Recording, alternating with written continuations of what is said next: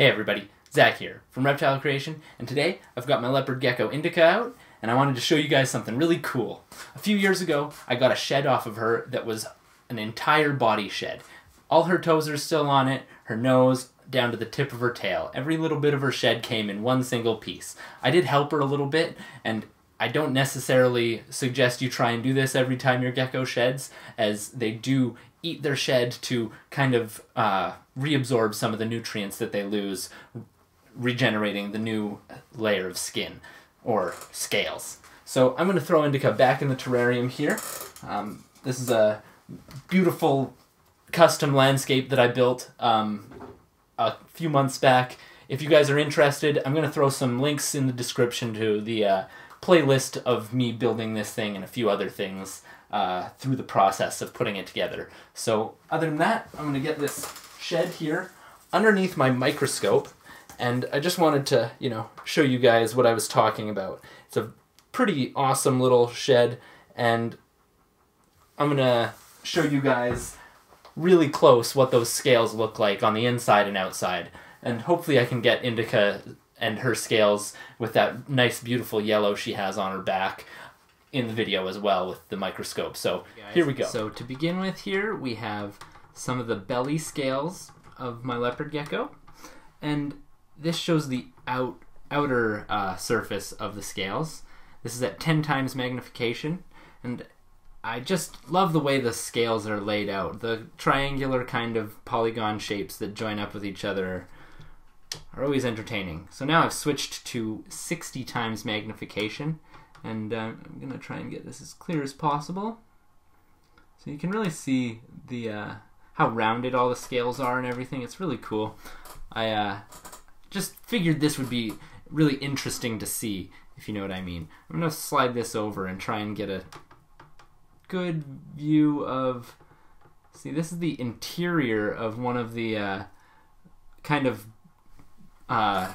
little nubs on the leopard gecko's backs. The leopard geckos, if anybody who keeps them will be familiar with the fact that they have these little bumps on their back. Well, the bump is a large scale with, obviously, as you can see, a whole bunch of little scales that are hard to see at the regular size. So remembering this is 60 times magnification, I'm going to switch this to 200 and see what we can see. So I think that's the interior of that large dome-like scale, so we're a little bit too big to see that. I'm going to move it over just ever so slightly. So there's some of the scales that are around the larger round scales on their back. I'm going to flip this thing over and see what else we can see. Okay, so now we're at 10 times magnification again, and this is one of the front feet of the gecko shed here, and it's just so cool seeing how tiny all these scales are, and how they're just a complete repetition of the larger scales. No matter how small they get, they seem to usually be the same size and shape, or shape and proportion. Oh, there's some sort of fiber or hair on here, but you can see right down into the space in between the toes where all the scales get really, really small. You can also see that the ridges around the scales have kind of a bit of a fold, so that the scales have space to move and separate from each other and kind of elastically come back the way whenever the reptiles move around and stuff like that. It's very cool. So here you can see indica's back, and you can see some of the scales around those larger dome-like scales. Now onto her face. We've got a cool shot of the scales around her eye there, and her licking her eyeball.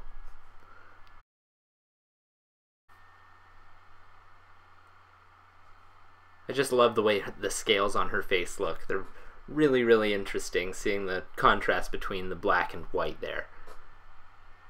Now back to another shot on her back. Pretty cool seeing the way all these scales, fit together. It's really awesome. Now a quick shot of her foot. You can definitely see how The scales change as they hit the top of her foot there.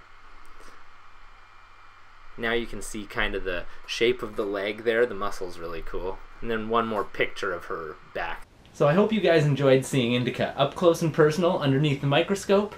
And maybe you learned a little bit of something about their scales and the anatomy of reptiles a little bit. So I hope you enjoyed this, because I'd love to do more. I'd like to, keep using my microscope. It's a lot of fun seeing things in a different perspective, but I thought I'd just leave you with another shot of indica here. Very pretty high yellow hypo carrot tail. Have a good one, guys.